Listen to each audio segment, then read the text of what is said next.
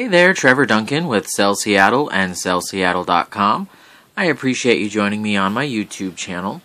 Today I'm going to show you how to do a master reset on a Samsung Gravity Smart from T-Mobile. This is also known as the Samsung t589. This is a fairly basic Android touchscreen phone with a slide-out keyboard. Let's go ahead and get started. First thing we need to do is unlock the screen by sliding our thumb across. And your phone may be set up a little bit differently if you've done some personalization. But the first thing is to go into the app tray down in the bottom right corner. And then listed alphabetically, you'll find this icon by my thumb which says Settings. Go ahead and touch that. And then you'll see a list of multiple options starting from the top. We're going to scroll down to about the middle where you see this little icon that looks like a fence and it says Privacy. Go ahead and touch that. Then you'll see an option on your screen here next to Backup My Data. Now if you have a memory card in the phone or you have anything that you need to save such as contacts, text messages, photos, you'll first want to back those up, and you can do that using your Gmail account. You can plug it via USB into your computer and save the files that way, or you can simply save them over to your memory card.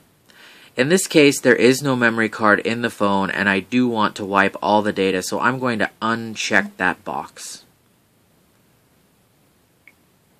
And it will remind us here that deleting all backed up data will also stop the backup of settings and applications. That's good. We're trying to wipe the phone of all history. Now here next to my thumb at the bottom you'll see Factory Data Reset. It advises that this erases all data on the phone. We're going to touch that.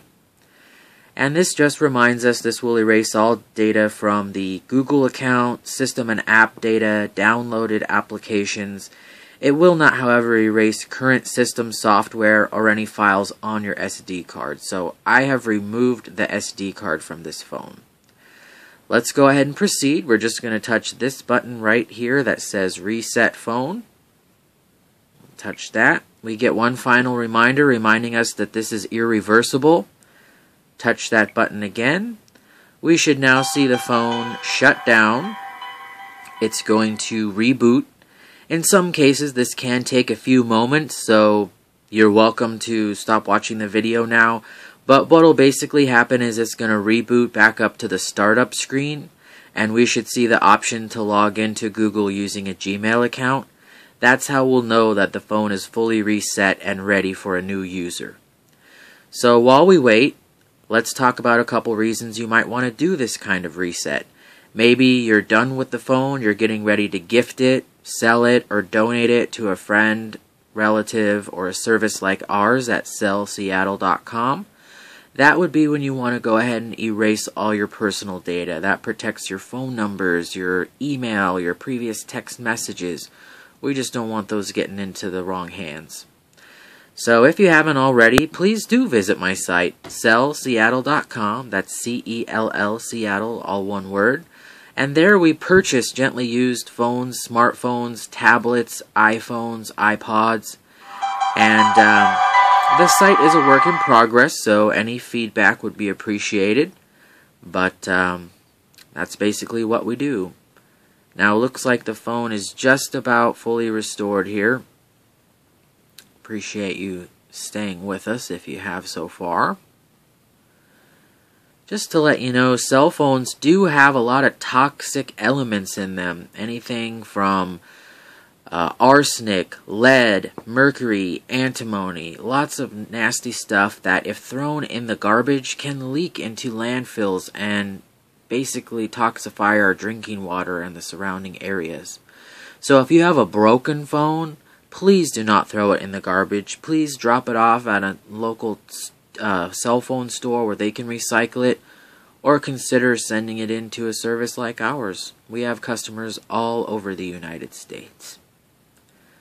We're about 5 minutes in. The phone is still processing the reboot. I do just want to, stay here so you can see what the screen looks like when it's been successful.